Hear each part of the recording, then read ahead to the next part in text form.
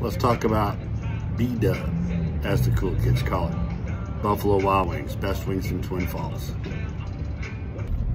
One of the things I really got to enjoying when I lived in Phoenix, Arizona was the hot wing scene, the Buffalo hot wings. And my early college years at Arizona State, there was a place down the street called Long Wong's.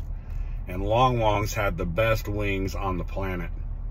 And I would eat those on the daily. But as I've moved around and visited different places, I've noticed there's not a lot of, not everybody has buffalo wings. And some places don't even know what that is if you say it.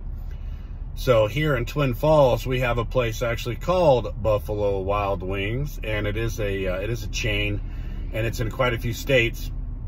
But I'm heading there today to meet one of my college daughters. She's a junior in high school, but they got this thing now where you can finish high school and start college your junior year.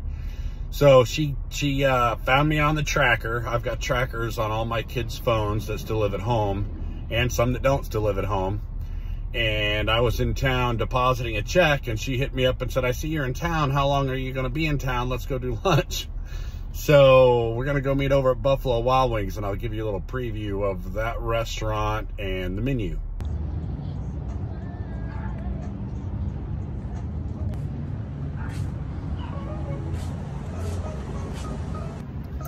So I got here a little early.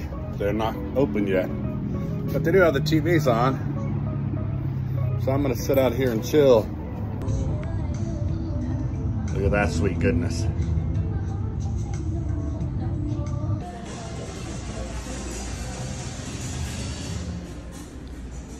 You know, there's something so relaxing about a backyard filled with painters painting stones. Don't you think, boys? First time in my life, everyone agrees with me. Actually separate, because everyone agrees that painters keep the rich colors and stay beautiful for years to come. Thanks to our unique architect process.